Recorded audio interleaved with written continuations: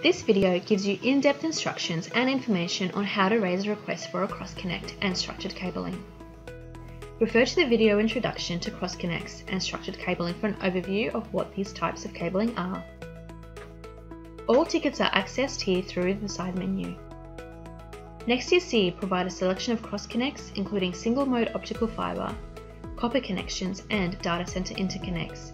These services allow rack-to-rack or rack-to-carry connections through our high-density cable infrastructure. Our single-mode optical fibre connections are delivered in either a single or dual core service. Please specify or advise your next available ports between the A end and B end within our ONEDC data halls. Copper connections are also available through Category 3 and 6 infrastructure where the distance between your A end and B end is less than 100 metres.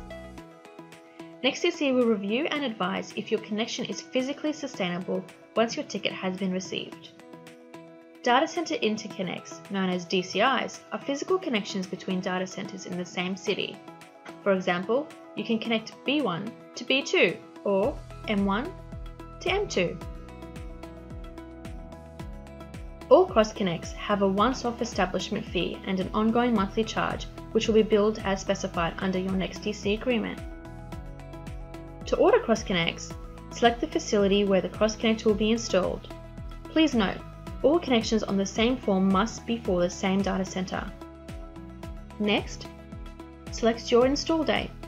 Remember that this must be at least 4 working days from the date you are submitting the order, to allow us time to review the request and to do the installation.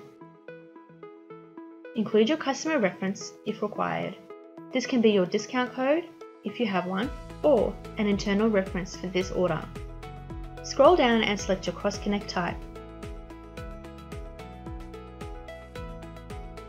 Make sure to accurately specify your A and B ends, as getting this right means we can provision your request quickly.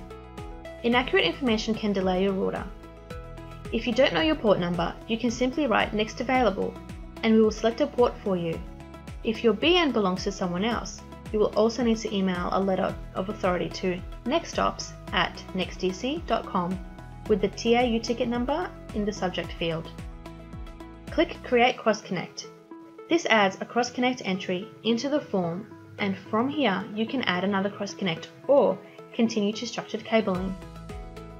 To request structured cabling, complete the facility and installation date information as before and select your cable type. We have 2 types of structured cabling available, either 12 single-mode fibre outlets or Category 6 cables. Both types include the installation of a patch panel. Once you've chosen your structured cabling, specify the rack ID, the RU slot you'd like to install the cabling into, and whether you want the cabling installed into the front or rear of the rack. You can also leave us any other notes, such as instructions to install the rack in the next available slot. If you need to remove a cross-connect or structured cabling at any time, please email nextops@onedc.com with the original TAU number, service identification number, and A and B end details.